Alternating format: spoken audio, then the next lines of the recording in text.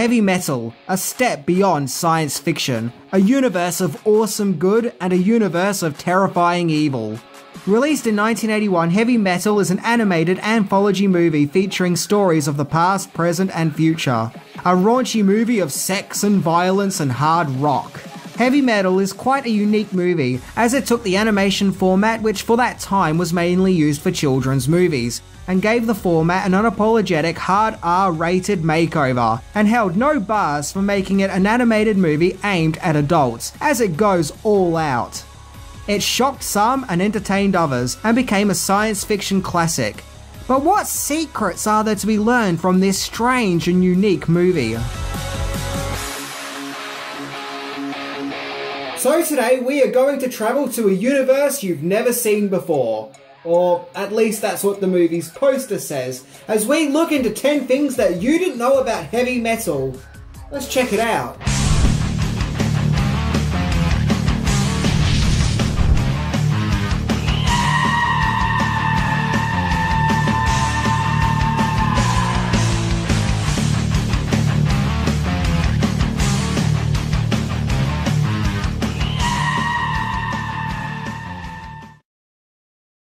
Number 10, based on a comic book magazine. Heavy Metal is based on the magazine of the same name, and just like the film, the magazine offered a cocktail of science fiction action, violence, and erotica. It all started in the mid-70s when American publisher Leonard Mogul visited Paris to try and get a French version of the National Lampoon magazine off the ground. While on his visit, he discovered a magazine called Metal Hurlant, which had been publishing since 1975, and felt that the magazine would translate well for American readers, so in 1977 the magazine was reprinted in the States under the title of Heavy Metal. At first, the magazine was just a reprint of the French version, but after a while, more and more American writers and artists were contributing to the Heavy Metal magazine, including Dan O'Bannon, who also wrote the movie Alien and Total Recall. The comic was quite daring for its time, as it didn't abide to the strict comic book code of authority that most comics had to follow, probably due to its more extreme and raunchy subject matter. The comic was also a massive influence for Teenage Mutant Ninja Turtles creator Kevin Eastman, and the comic is still going on even to this day. Number 9, Canadian production. Heavy Metal was indeed made in the Great White North itself, Canada. The movie was directed by Canadian filmmaker and animator Gerald Potterson, who also worked on the animation for the Beatles animated movie Yellow Submarine. Heavy Metal was produced by Ivan Reitman, who is better known for his contributions to comedy movies of that era. Before Heavy Metal, he produced Animal House, as well as directing Meatballs and Stripes. And a few years after Heavy Metal, he directed the well-loved classic Ghostbusters.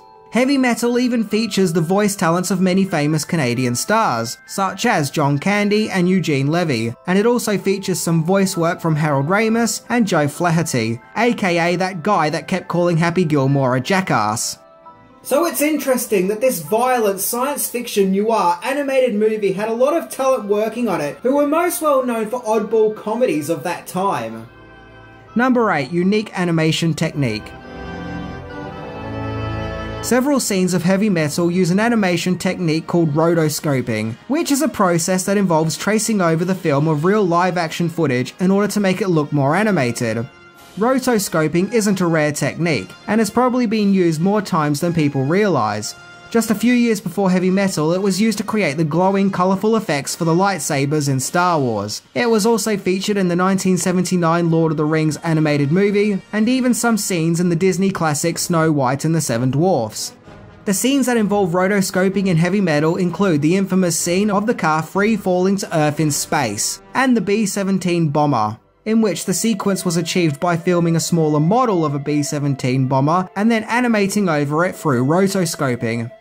The house explosion at the end was meant to be rotoscoped, but the film's release got pushed forward from November to August, so there was just no time to animate the scene, leaving the explosion the only shot in the movie to not have any animation. Rotoscoping was considered quite cutting edge for its day. However, it was also seen as controversial by some animators, who felt that it wasn't real animation and was a quick and easy escape for those who had a lack of talent. Number 7, Heavy Metal used several animation sources. Despite the fact that Heavy Metal was a Canadian production as mentioned, it still featured animation that came from different animation companies from around the world.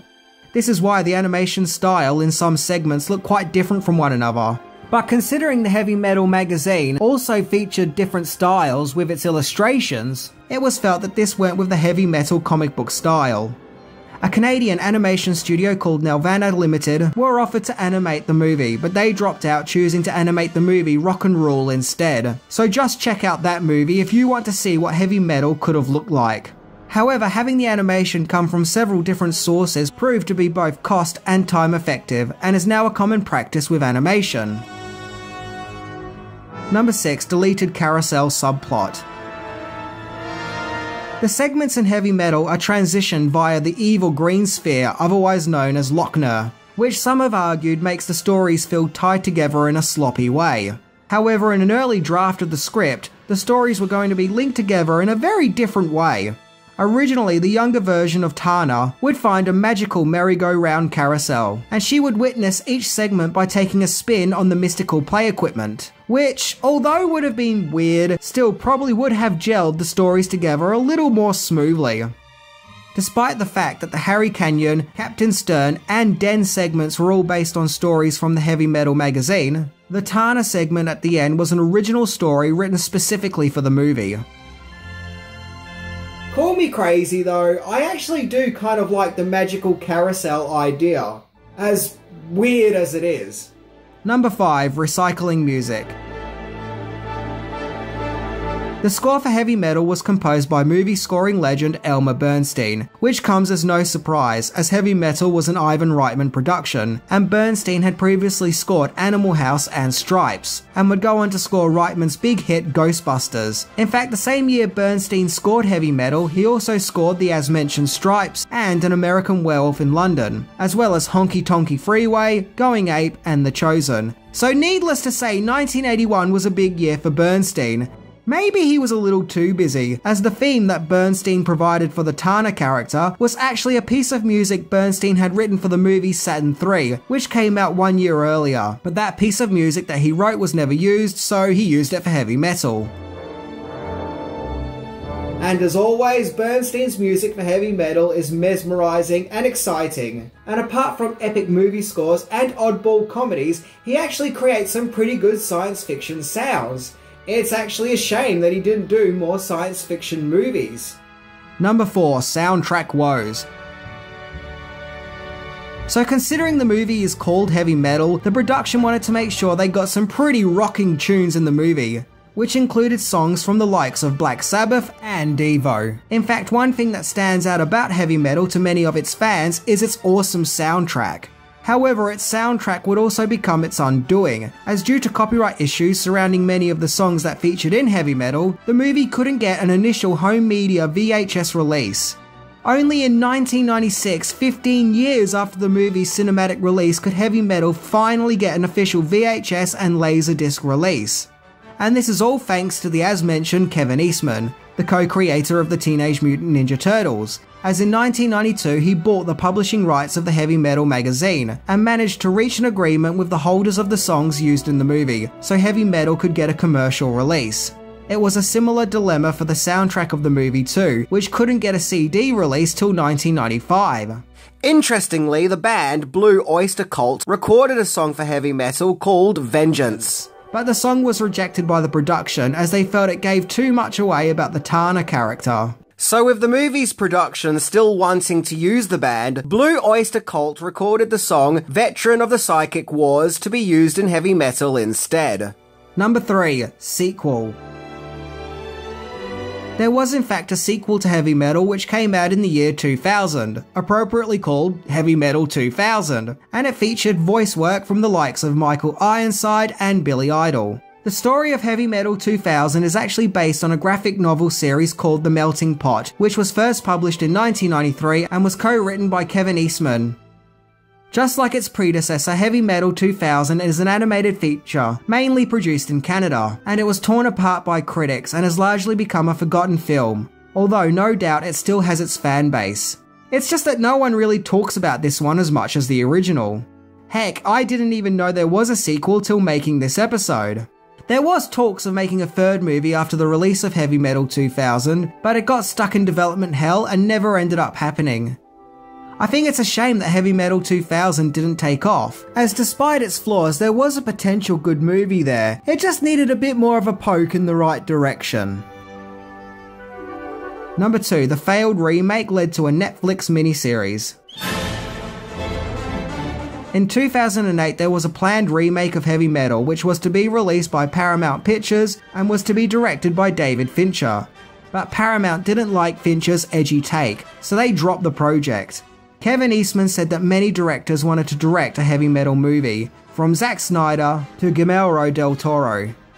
Then it was believed that Sony were going to back the movie, with both Eastman and James Cameron acting as co-producers, and there was even going to be a Jack Black cameo. Because damn it, Jack Black has to pretty much turn up in everything! Seriously, anyone else notice that? But then the project was dropped. Then in 2011, Robert Rodriguez said that he bought the rights to Heavy Metal and was going to produce a new movie.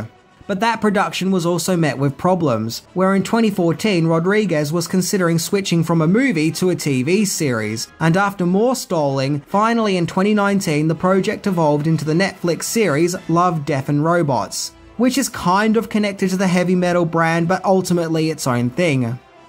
The animated anthology series features 18 episodes, which range from being 6 to 17 minutes long, with each episode being made up of a mainly different cast and crew. The series was met with a positive reception, with it being described as Black Mirror for the video game crowd, and even won several awards including 2 Emmys. Well, it took a long time, and yet we still didn't get a Heavy Metal continuation or remake. But hey, we still got something, and what we got seems to be pretty good. Number 1. Release. Heavy Metal was released in August 1981 and made just over $20 million on a $9.7 million budget, so its box office wasn't spectacular, but it did bring in a tidy little profit. Not bad considering it was released the same month as An American Werewolf in London. It was, however, the highest grossing Canadian movie ever made. That is until the following year when Porky's came along. It got pretty decent reviews from critics, who praised the movie's animation and music, as well as its presentation of a comic book coming to life on the big screen. Its use of visuals and storytelling told through flashy animation felt unique. It did, however, get some criticisms for sexism and violence reasons, with a Los Angeles Times review describing it as, quote, the most expensive adolescent fantasy revenge fulfillment wet dream ever to sliver onto a screen. Whether you like the movie or not, I think the production of Heavy Metal were trying to create a unique cinematic experience, something that hadn't been done much before that point. To take an adult comic full of violence and erotica and recreate it onto the big screen, and its use of animation makes it feel like a living comic book exploding to life on the big screen. It was a brave movie for a post-Star Wars era, where there were tons of space-age science fiction movies that were all filmed in live action, with productions that probably wouldn't have dreamed to film their movies in animation.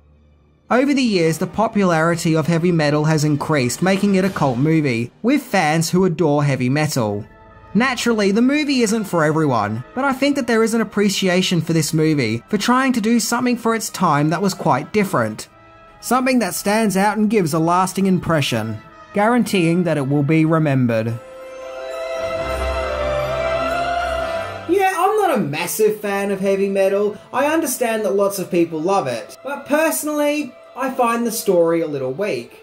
But if it's ever on TV, I'll always watch it and enjoy it. I think that what appeals to me the most about Heavy Metal is its craft, as its animation is definitely what makes it stand out from other science fiction movies of that time. So that's my evaluation. Not for everyone, but those who do like it get a lot of enjoyment out of it. Anyway, I'm Minty, and I still can't believe it took Heavy Metal 15 years to get a VHS release. That is insane. See ya!